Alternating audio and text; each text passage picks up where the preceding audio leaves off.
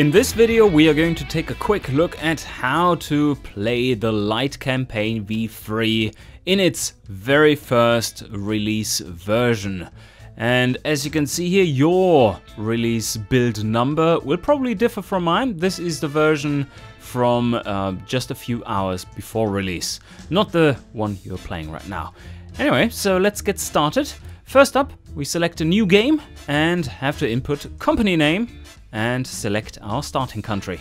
Depending on what country you choose, you will have access to different regions at the start. For instance, if you start in Gazmir, you will have access to Helvetia as well, while if you start in Ahana, you will only have access to Dalua at the start. And, well, it's a good mix between the other regions. So just keep that in mind, along with the labor costs that are listed up here, and think of which kind of company you want to make. Let's say we are starting out in Florinia and we are a bit of a sports car manufacturer. You can give yourself permanent tech pool via these settings here in company tech, and you cannot fall below these values, but you can research beyond those values. You can then choose factory size you're starting with. This is the plot size, then that is the factory size you are building on that plot. So for this one, I think medium and small is a decent choice. You don't want to go too big because the markets aren't too big and large factories don't like to produce small amounts of cars. The starting cash and competition works as you would expect for the cash, and then not necessarily as you would expect for the competition. This is how strong your competitors are. 70% strength means their desirability ratings are multiplied by 0.7. In this version, the rating and the actual score doesn't really work just yet, so just ignore that. This is the hub screen. You see your finance data here, you see how the global economy is doing over here in this graph. And then there are plenty of buttons down below. This is the market overview. This is where you build new cars, and this is where you do research, and this is where you manage your dealerships, which are also quite important. And this button will be grayed out for you. So the first thing we need to do is to build a new car, and this you do via this button. As you see, as a Floridian, we have access to Helvetia at the start as well, so 2 markets to go into from the start. These guys, unfortunately, are not necessarily into sports cars, so that's bad for us. Once you have selected the regions, you are then going into the project management itself, and this is where you design your cars and set up your engines. This is done via the model and the trims. And first up, we need to edit our model. I think for a first car, we are going for something small and sporty. Something that also has rear engines and mid engines, let's see. Yes, indeed, it does. What a surprise. Unfortunately, the UI doesn't show you yet what kind of factory requirements the choices have. So, well, either via knowing from before, from the Lite Campaign V2, or trial and error, I have to choose aluminium panels here, because, well, steel panels do require steel presses, which require a medium-sized factory. There are some limitations on all these choices. Space frame, for instance, can't be mass-produced, but we are making them not highly automated in a small factory, which by itself doesn't have high automation levels, which means that it doesn't hurt us too badly. One thing to look out for is how much total engineering time you will accrue in each and every tab of the designer. As you can see here, this is 9 months, this is 18 months, there's another 18 months there, and then 6 and 6. That's a lot of time. And this is summed up and then compared to the other tabs and vector added, as discussed in some of the previous little dev updates. It sounds a lot more complicated than it is, but make sure that none of the tabs are sticking out way too much. There will be an overview of the engineering times later on in the designer. Now that we have defined our model for the car, we can now start designing a trim. And as you see here, we have a trim slot that just unlocked, but it requires us to make an engine first, so that's what we're going to do. Because we don't have an existing engine project, we're going to create a new one via this button. When playing the campaign, you need to always make sure that your engineering times aren't completely blowing up. And if you take a look at this, for instance, which also is available in the early years, well, just engineering dual overhead cam 4-valve takes you 55 months. And that is not really feasible. That would be a huge opportunity cost, so probably not the best idea. Start out easily with, for instance, direct acting, pushrod, or overhead cam 2-valve, and progress from there. Now we have designed our first engine, and you can give it a name, and just in general make sure that you don't have any warnings showing. So, no knocking, engine makes good power, has good reliability, and so on. From here, we can continue back out. Now we have our engine sitting in the engine slot for this trim, and now we can start editing that trim itself. For this one, we are going to choose the coupe and build the rest of the car as we would normally. And once you are satisfied with your design, well, this one is scoring rather well, then you have your first trim made, which you can base your other trims on. On this final summary page before you leave, make sure that none of these sections are overwhelmingly long in engineering time. This is this column. And please ignore the sum function here, that is still a little broken. That doesn't actually display how long it will take. You can now see the score for this trim, and you can choose which score it is showing by just clicking in that field and selecting a certain demographic. And also know that some of these demographics actually only unlock a little bit later in the game, not from the start. So we're choosing the sport demographic, which it picked automatically, and now I'm going to make a somewhat more budget version of this, as this one is all handmade. In order to do so, I just click this button to clone its contents, and then I have the whole design, the trim design, which I didn't design the car, but the whole trim design is copied over, as well as the engine is transported over and put into the engine slot. We go into this car by just editing the variant. Please note though that in each section, if you choose different parts, you will have to stem both those parts' engineering times added up for the most part. So what I'm deciding here right now is just to make a 4-seater variant of this one, with the same interior components so that I don't have to double engineer them. That should give me access to the GT categories, which do require 4 to 5 seats, unless you want to take a big penalty to your desirability in that category. Now we already have 2 trims, and we are going to produce those in a small factory. So the smaller the factory, the fewer trims can be efficiently produced in it. It's 1 model per factory, but unlimited, not effectively, unlimited amount of trims, but you need to place your cutoff, how many trims you want in the factory yourself. And for a small factory, I would go for 2 and a maximum of 3, in a medium 3 and a maximum of 4, large 1 extra again, and huge 1 extra again. So we can try to produce 3 actually, and make a convertible version of this. In order to do so, I just clone the original trim's contents, and go in here, select the convertible body, and it should be done. A little bit of more tuning. Oof, no, this is not looking good. Something is not going as planned. Whenever you select another body variant, the seat count is reset. So just make sure that you check that. And back to green figures. Once you're happy with that car's tuning as well, we can continue by just exiting out via the arrow up button, and we see that, oh, that one is maybe not the one we want. It's not too bad.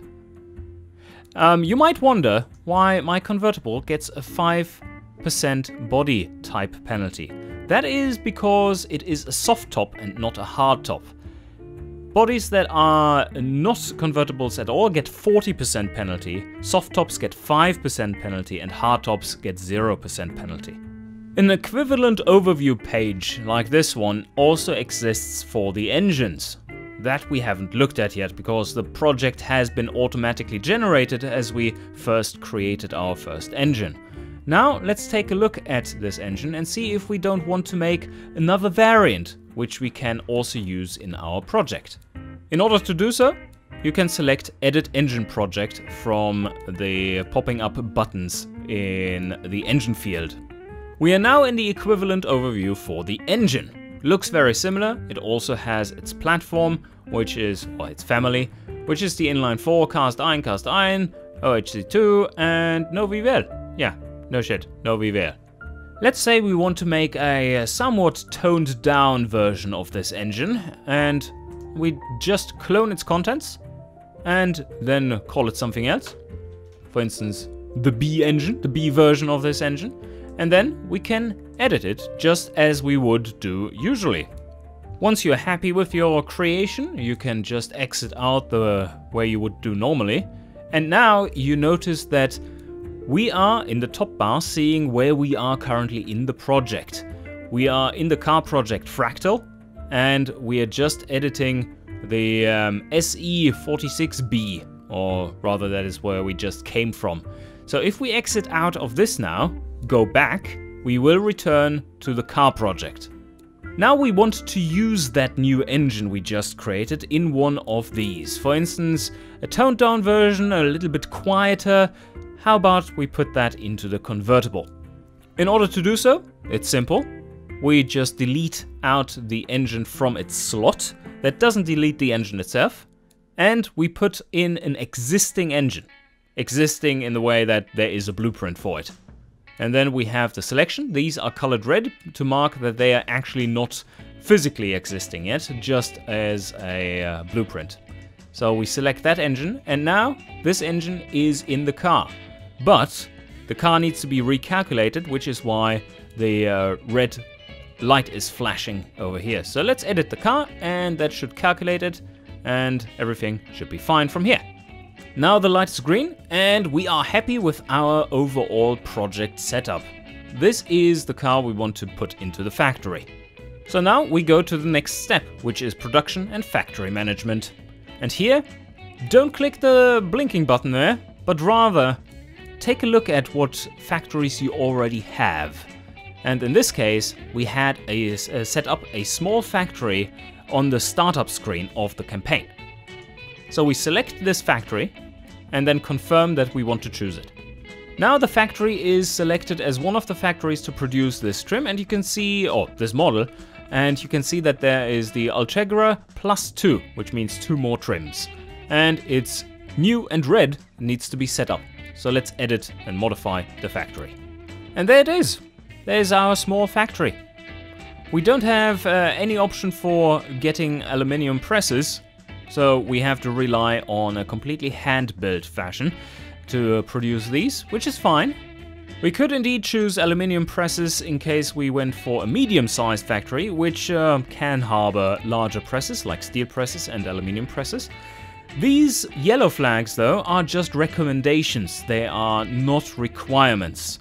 Anything that is red is a requirement, and anything that is green is a fulfilled recommendation or requirement. In the factory changes, you see what you're coming from and what you're going into. So for instance, if I'm removing a small factory and adding a medium factory, you see a small red factory in here and a medium green factory there. So let's change back and they both disappear. And now, let's see, what does this cost us? For now, just 1.43 million. Well, that's not too much, considering we have 700 of them. On this screen, you see that's the third tab in the factory screen. You see your 3 different trims that are set to be produced in this factory. And you see how many cars you will be able to make per month. That is assuming an even split of production effort. The last number is a very important one. It shows you how much labor is required in money to produce one of these trims. That of course depends on the number of production units. This factory is at an automation level of 0 currently, which very much is not recommended. And check out this number, also very important. For each production unit at this automation level, in order to produce one production unit, you have to invest and pay your staff $70.5. Now, if we up the automation level, and you see that the cost per production unit is dropping, you want to keep that at a somewhat more reasonable price point, and this is still quite a bit. 4,800, 5,000, still a lot, but considering that it's a very small factory, the costs for automating it as much as you can, a small factory cannot be automated all that much, so an automation slider of 85 in a small factory doesn't mean the same thing as a huge factory's automation setting at 85, where you would pay through your nose in order to achieve that. Here it's not so much of an issue. 4.2 million, easily affordable. These other options are not properly implemented yet. You mainly only gain the benefits from them, but don't suffer the consequences. For instance, tooling quality. Well, no, tooling quality actually is working, but you don't gain all the benefits of higher tooling quality. As you can see, the production quality is shifted upwards for a higher tooling quality, while it's going down for lower tooling quality. And we can sure afford a few more, a bit higher quality for this one. Worker wages, no negative so far, but you don't want to go too low. Let's put them at minus 10%. And quality assurance? What is quality assurance? Please note that callbacks will be a thing, and this is the monthly risk for a callback. Because we, at the start at least, have a pretty high production quality, it is rather unlikely that they are being called back. But if you want to limit that, you can add a higher QA threshold, which will slow down production, and you can see the cutoff of this production, or this quality of the production, is the red line. Build quality on x-axis and the probability on y. So keep an eye on that for future versions of the Lite campaign. Once we have that implemented and callbacks are a thing, you will not be a happy camper if you do something like this and then have the bad luck of getting a callback. Now that we have set up everything, we can just take another look at this. Tooling costs, yeah, 5 million. Okay, tooling time, just 4 months. That's a small factory. That's an advantage. It's fast to tool. And staff costs per month while producing these at the target 2 shifts will be 274k. Alright, ready to sign off? Let's do it. Now you could add more factories that also are producing this, and you can split up the trims between them. That this factory, for instance, produces only 2 trims and this one the other one, or whatever you want. But that I leave to you. Now we advance to engineering management, and this one, I can see a problem arising already. We have an engineering time for this of almost 81 months.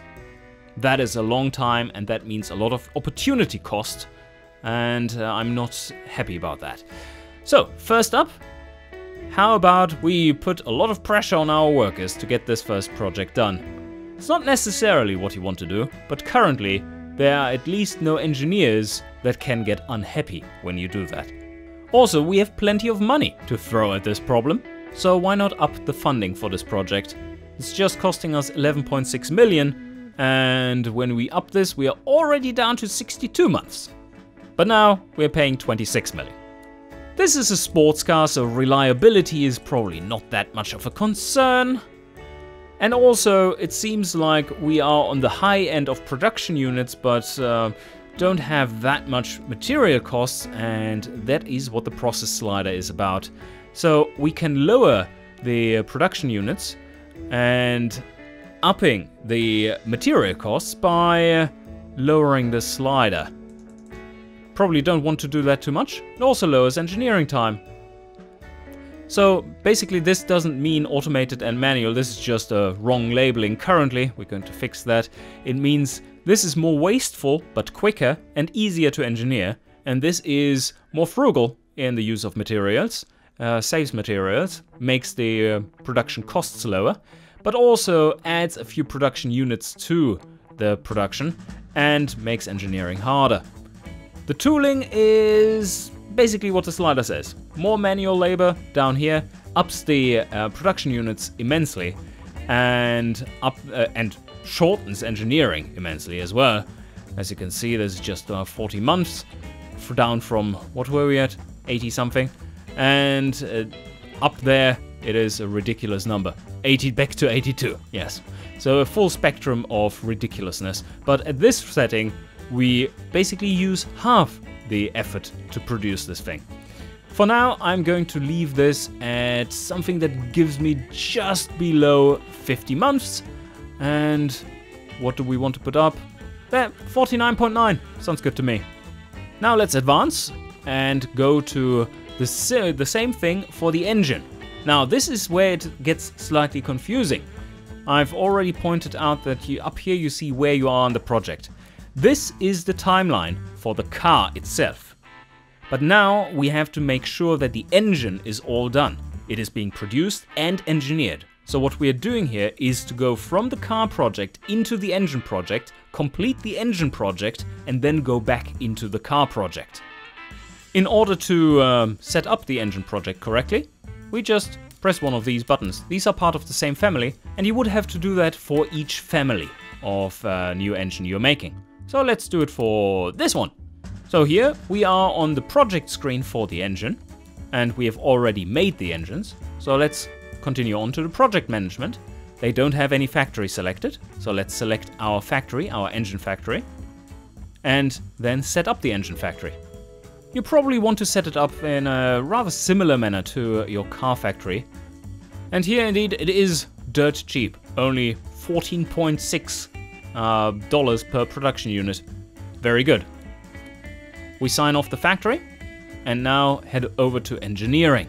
Next tab, as you can see here, this is green, ready to sign off. In engineering, oh, this is looking pretty good. This one only takes a base time of 50 months. That will allow us, if we want to spend a bit more money, to either take off pressure and let them learn a bit more in the project, or we could go for higher tooling and more reliability. Let's do that for now. 49.8 months, sounds good to me. Now that is done, and the engine project, don't look at this too much, this is just placeholders. For now, this will change in the coming updates. And the engine project is ready to be signed off. So click this button and the engine is marked as ready. Now you see that we can advance further in the engine project. That is because these are both ready to be signed off. You can't progress further than this screen until all engines are ready. This is the forecaster screen we are going to now. And what you can do here is see how well your trim is how well your trims are doing in the market. This is projected out to your starting date of your sales, and this is looking pretty good for a first project. With these buttons, you select how many years it should take for the project to pay back. If you want to have an on average lower base margin, then you can select a higher year number. The default is at 5 years. You can also lower the minimum shifts for your project, and you can lower the target shifts.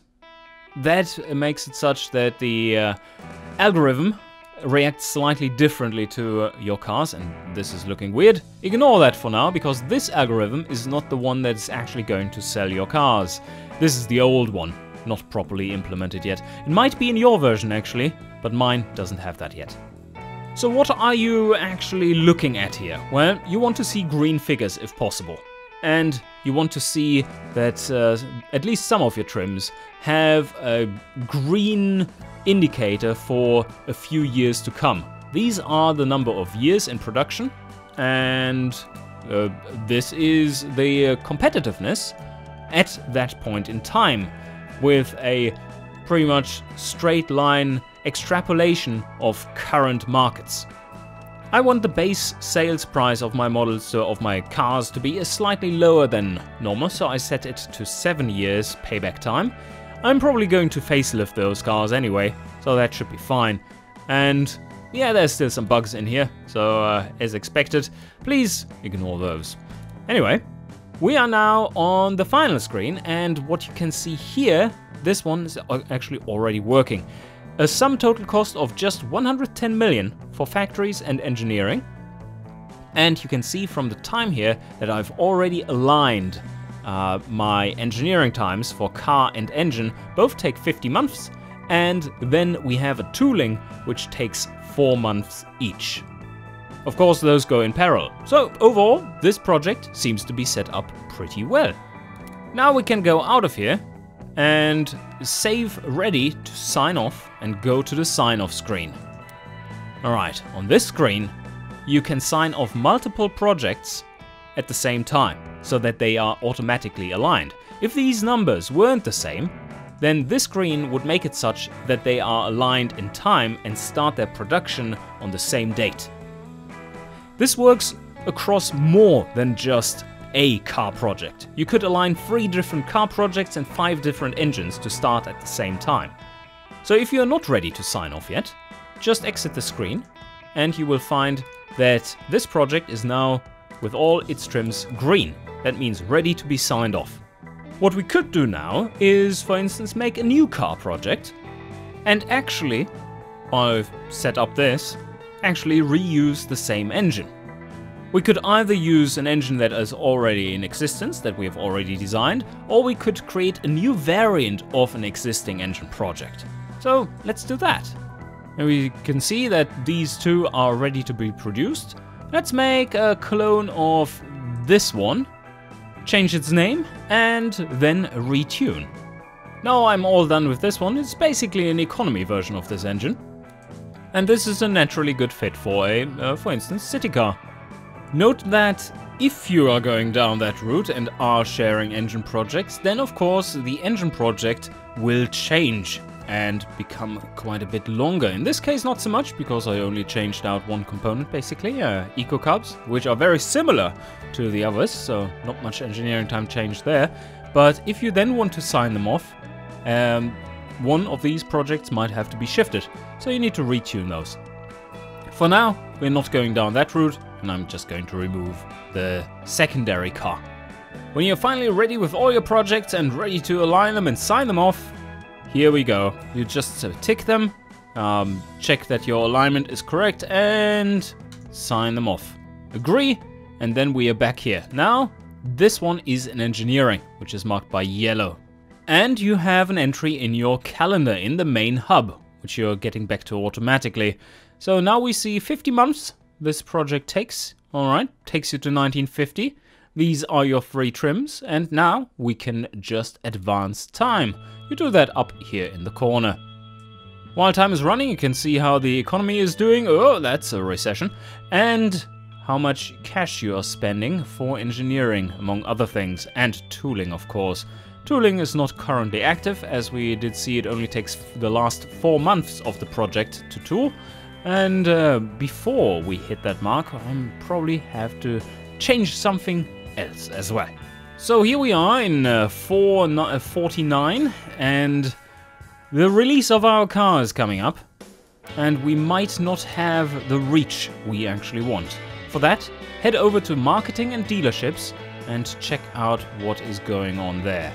So for Enya, our starting region has a dealership network level of 2.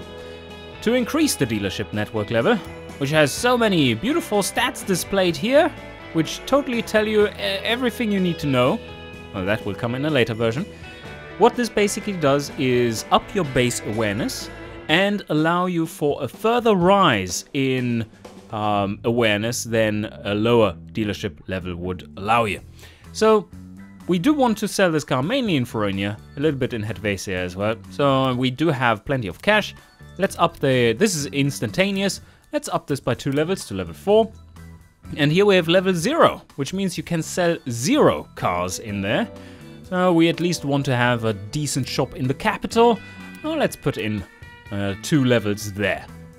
You can see a big spike in cost that is for the dealerships. And now if we check out the world markets, let's select the regions that actually matter to us and check the awareness. You see that we are on an average of 9%. While that is not much, it is enough to get started. On top of that, you can also start doing some marketing about a year in advance.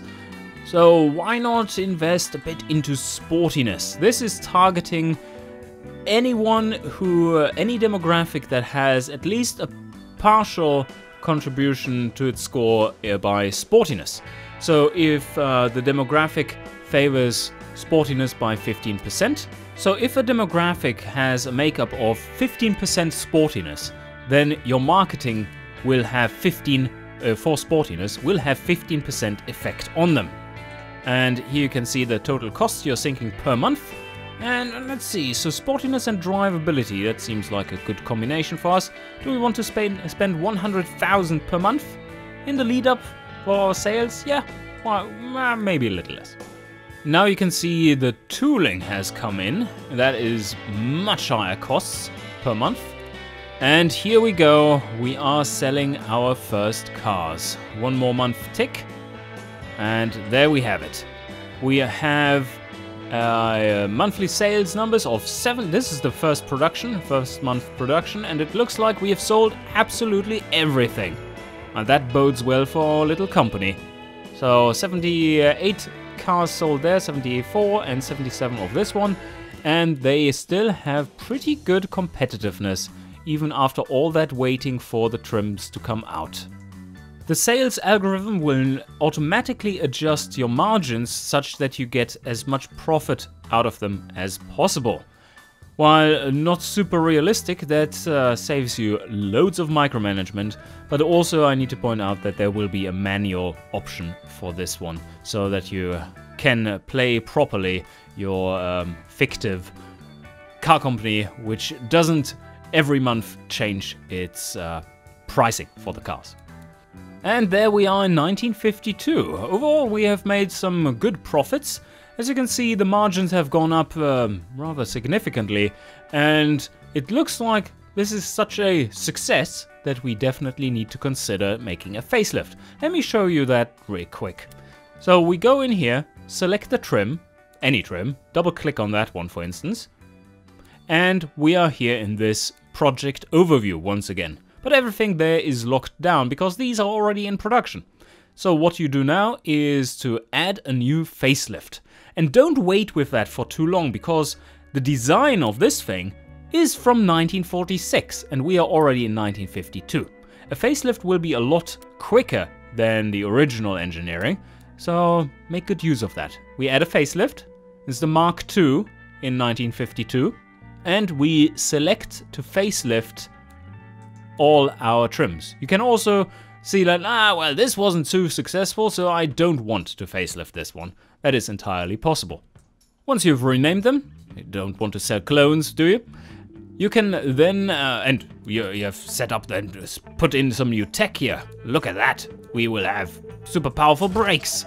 Oh, they're actually too powerful. So you put in new tech, and once you have them all set up, you can then go and set up production management just as you have done before.